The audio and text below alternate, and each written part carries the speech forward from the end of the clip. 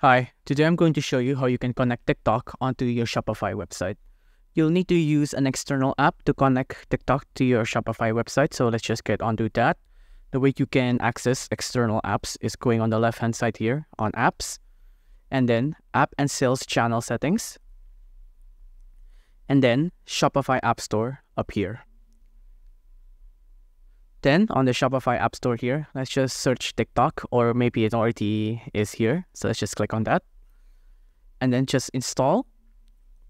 Great. Now that it's here, you can also see that it can access personal data, and it can also view and edit stored data as well. Let's just install. From here, it'll put you onto this UX here, and then let's just press continue, and then it'll say setup marketing, and this is how you can connect your TikTok. Let's just press connect, and from here on out, just log in with your TikTok account and it'll be connected.